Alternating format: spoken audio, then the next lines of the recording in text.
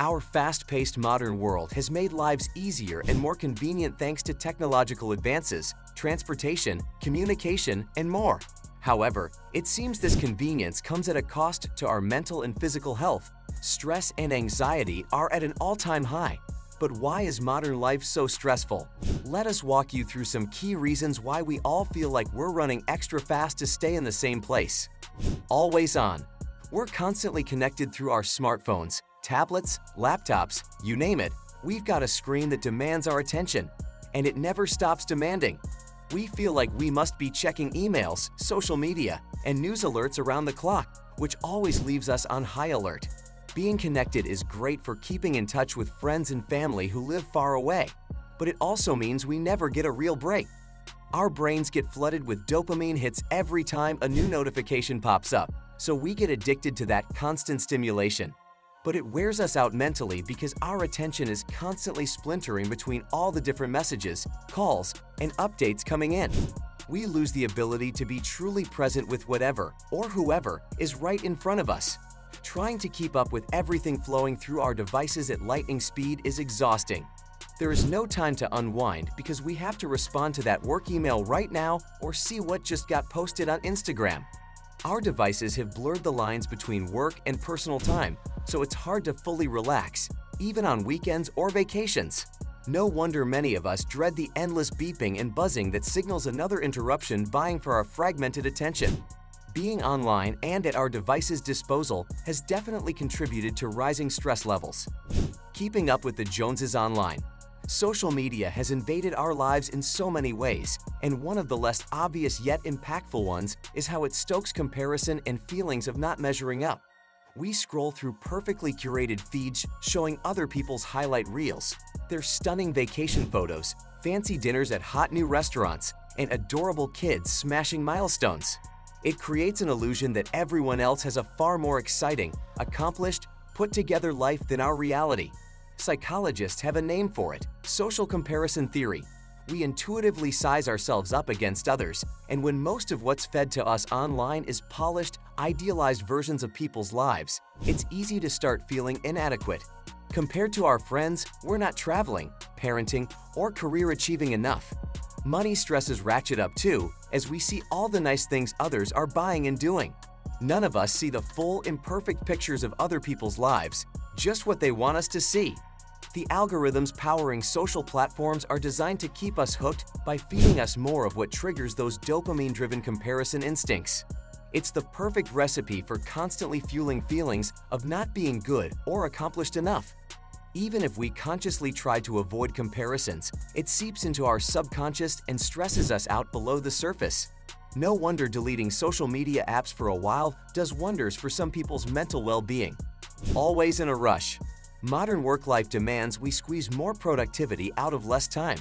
Whether it's back-to-back meetings with short breaks in between, juggling multiple projects at once, or being expected to answer emails at all hours, we're in a constant state of hurry up and wait. There's no leisurely pace anymore. Everything must be done quickly. And suppose it's not our job to keep us rushing. In that case, all the other obligations demanding our overscheduled time, like kids' activities, errands, social commitments, and more. We feel guilty if we're ever not being productive. Downtime is seen as laziness instead of what it truly is, an important part of renewing our mental and physical reserves to power through busy periods with less burnout. Crisscrossing our schedules in a mad dash from one thing to the next leaves no breathing room. Deadlines and to-do lists loom, creating unrelenting pressure to cram it all in efficiently. Is it any wonder we feel stressed before the day even begins? Our intolerance for boredom or aimlessness has morphed into a culture that thrives on going on without an off switch in sight. It's no way for humans, as social creatures needing downtime and community, to healthfully live.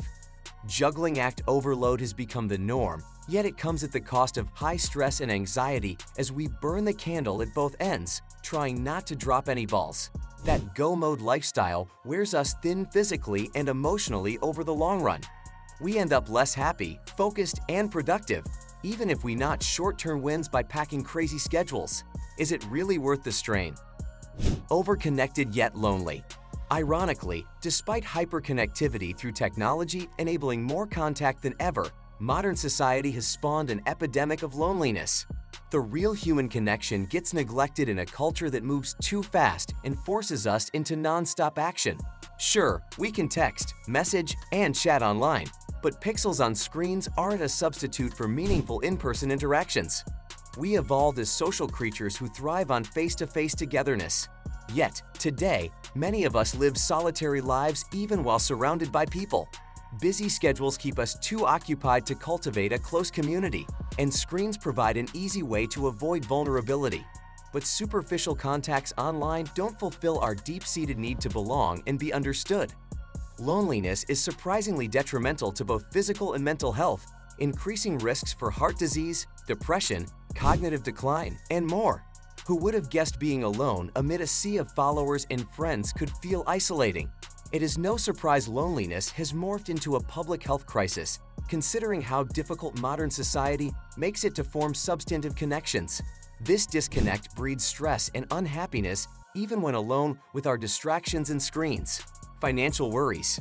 Money stress adds to the weighty cocktail of modern woes.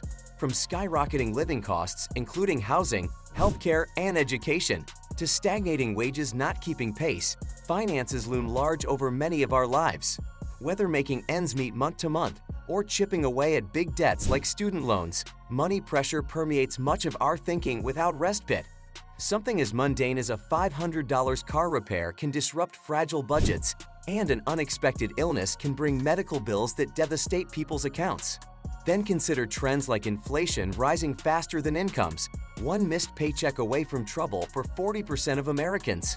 Is it any wonder that 63% of people cite money as their top source of stress, according to the American Psychological Association?